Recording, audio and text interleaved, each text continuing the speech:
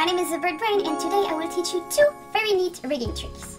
You know what, I'm quite a good harmony rigger. I mean, it's part of my job description after all. Rigging's never been my favorite subject in animation.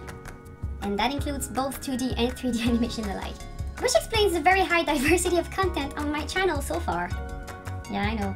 Sorry rigging. I heard you all. I'm working on it. It's coming. But yeah, it's coming. Slowly.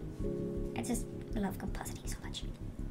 There's a lot of things that annoy me about rigging, and one of these things is creating and naming all the layers within your rig. Then you go like front eye, front iris, you go like nose and face, and then you have to name them, and then you have to like put them next to each other, then you have to group them on their little composite, and wham! Your composite is in bitmap, and you're like, I'm rigging. Your composite needs to be in pass-through. So like, you know, all these kind of things. And by the way, for the pass-through composite, you can go into your preferences and just go into here, and there's a set default pass-through composite, which is like a must when you're doing rigging. And this explains why in the rigging preference set, it's already in pass-through, which is amazing. And you also have to make sure that your drawings are like unanimatable, if that's a word, that you cannot animate them.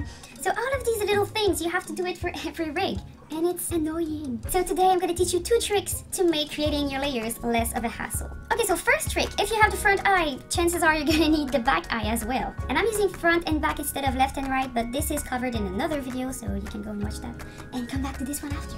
So I have my front eye, and then I want to duplicate it. I won't copy paste it, I will duplicate it. I'm not gonna explain, just trust me, you don't copy paste drawings in a rig unless you know what you're doing. So I'm gonna duplicate them to make sure that their timing and drawings are separate.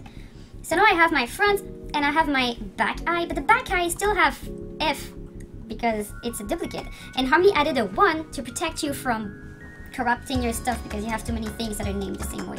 So we're gonna use a tool that a lot of people don't really know that it exists, and it's add prefix suffix little tool.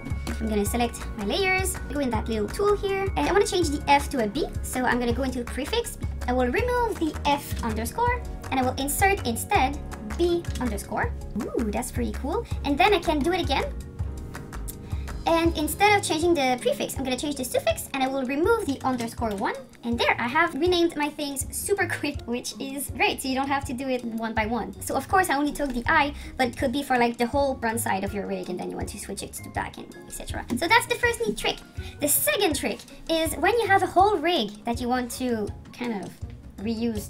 So in this rig, everything is already done except the little backdrops because I forgot. Oops. If I go to the mouth here, all the drawing substitution are already named. So all of this work, if you do it for every rig, you're not gonna like it. So if a lot of my characters in my series have kind of a similar body shape where they have like, they all have the same kind of head, 2 eyes, 1 mouth, hat, all of them have a hat, and the same body and arm kind of look, because it can be a bird or it can be a dog.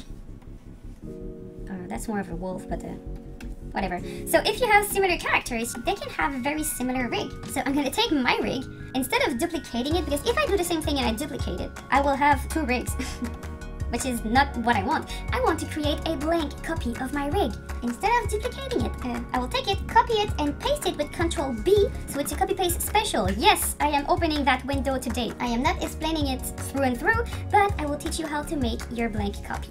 So you take your little box, you make sure that this is set to add and remove exposure, you go to never create drawing files, and then you click on create new columns. This is very important because otherwise it's gonna like share the same drawings as in the past. And anyway, so if you do that and you press OK, it will create a copy of your rig, but this one is empty. There's nothing in that rig. So it's still the same rig that I had before, so everything is named the right way.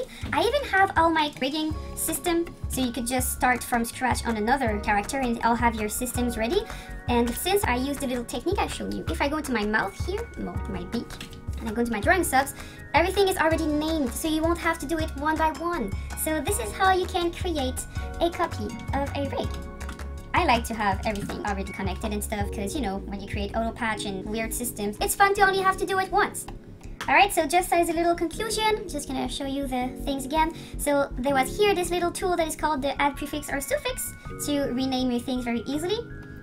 So if this was a new character, I could take this and just rename both of them at the same time because I am that lazy. So I'm gonna remove the Z and I'm gonna add Boo because Boo is my dog's name and I love my dog. There, it's renamed, and then I just have to do it a second time to remove the 1. There, everything is renamed. Did I make your life easier? Are you super happy? I'm sure you're super happy. So with that, I hope you will use this and be a more efficient rigger. And I wish you a super cool week. See you soon!